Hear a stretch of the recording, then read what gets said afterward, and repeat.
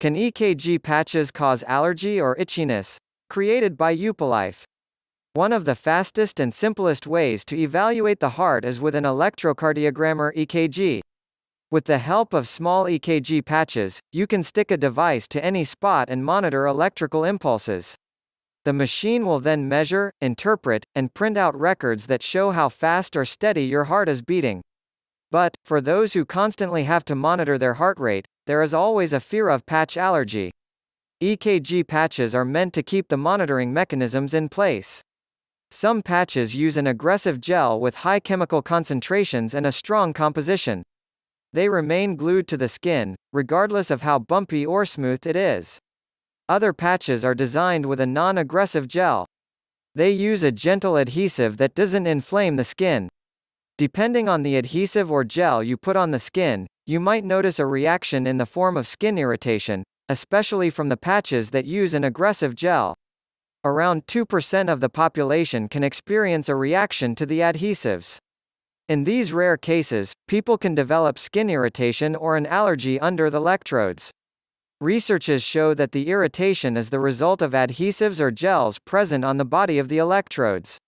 If the adhesives remain on the skin for a long time, they have a 50% chance to cause a skin rash. Adhesives are used in countless products since they give them stickiness. But, glues incorporated in adhesives are known to inflame the skin and even result in dermatitis. That's why an itchy patch can start to feel uncomfortable. For some people, itchiness can progress into an unpleasant rash. Mostly it is mild and slightly bumpy. The good thing is, a patch allergy or skin irritations are very easy to spot. The most prevalent symptoms are red or inflamed skin, burning sensation, skin rash, itchiness, and discomfort. The easiest way to treat the problem is to avoid exposure to the chemical you are allergic to.